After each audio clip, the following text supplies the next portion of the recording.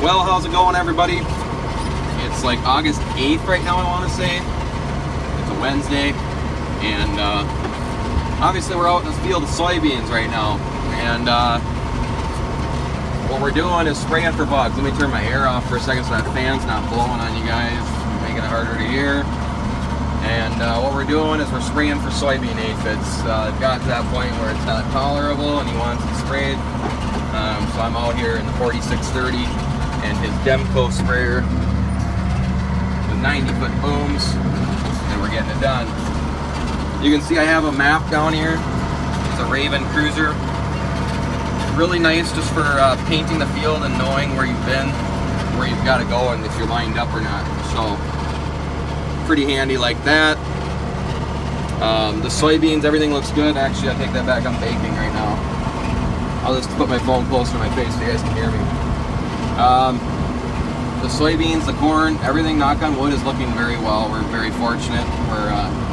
We're excited for harvest. So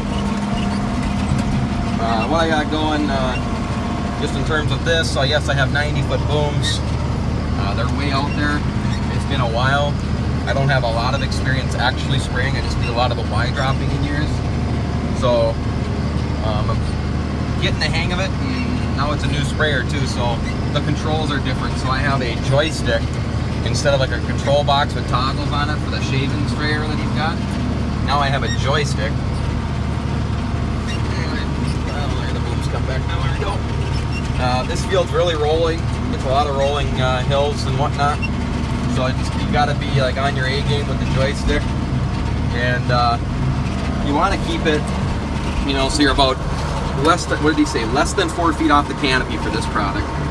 And that's probably just a good rule of thumb anyways, because you don't want your product blowing away if it's a windier day. But you can see it helps you get lined back up and tell you if you got the field, you know, if you miss a spot.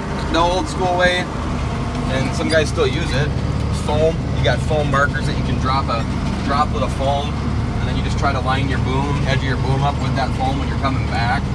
But excuse me, I got like a sore throat or something. There's some sort of, not a strep throat virus, but like an allergy thing that's kind of kicking everybody's butt in the area lately. So the field's kind of, it's rolling. So I'm staying on my A game with this joystick. I'll show you that here on a straight note. Get lined back up for the house here.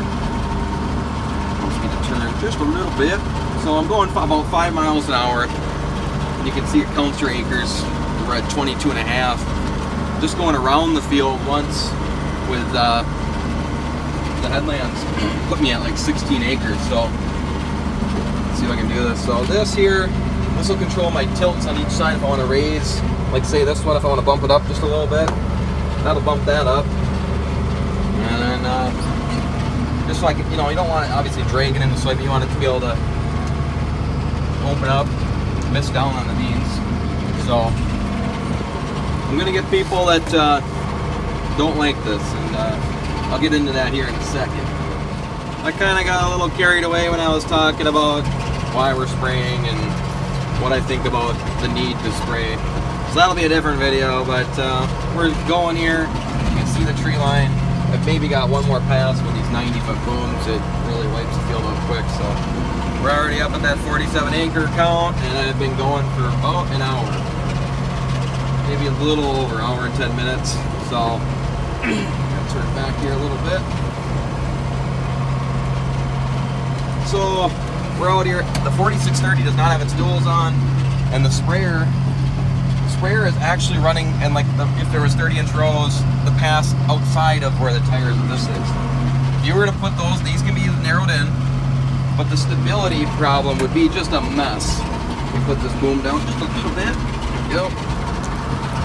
The stability, you can't sacrifice your stability in hills. If you had flat ground, maybe you could get away with it, but to be quite honest, you can't even see. Right here is where the sprayer went through and sprayed for weeds.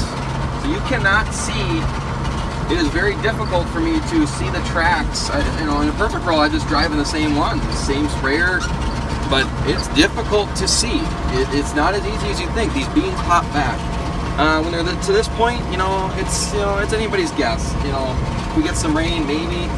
If they don't, you know, it's kind of like the sacrifice that these beans make is worth what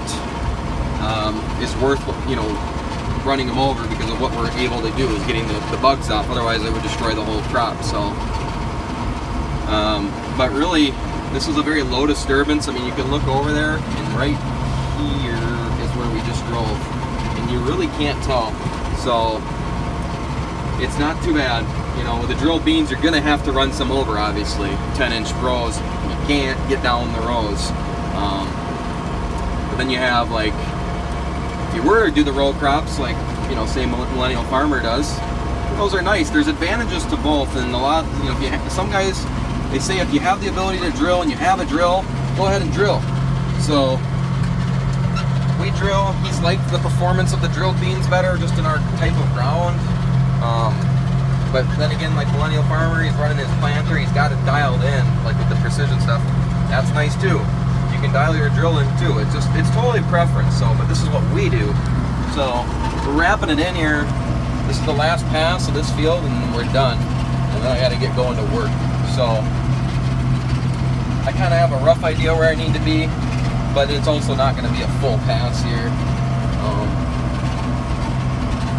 Looks like we do have some sections I could shut down, but I'm not to that narrow to the point that I need to do that. What I meant by that,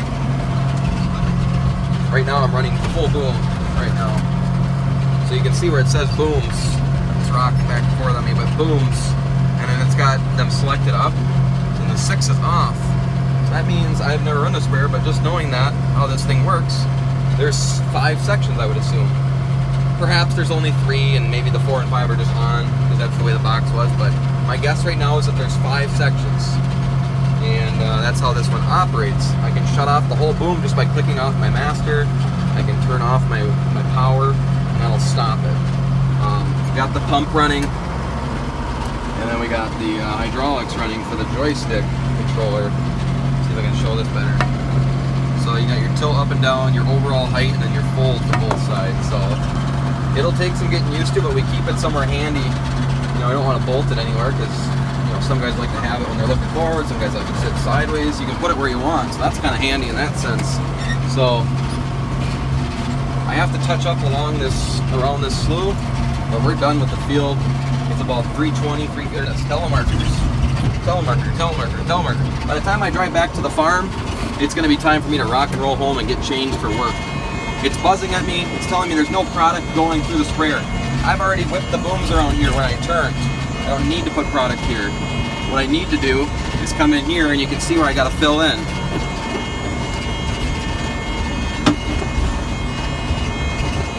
So it should stop here.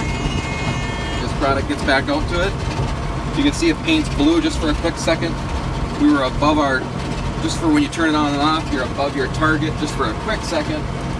And then it settles back into where it needs to be at 15. It turns back to the normal shade of green. It's a lighter green where you're currently driving, and then it's a darker green where you've already been, so you can distinguish as you're driving around. So we are done, and with that, this video will be done as well. I need to get going to work. So thanks again for watching. Take it easy, be safe, and we'll check you guys later.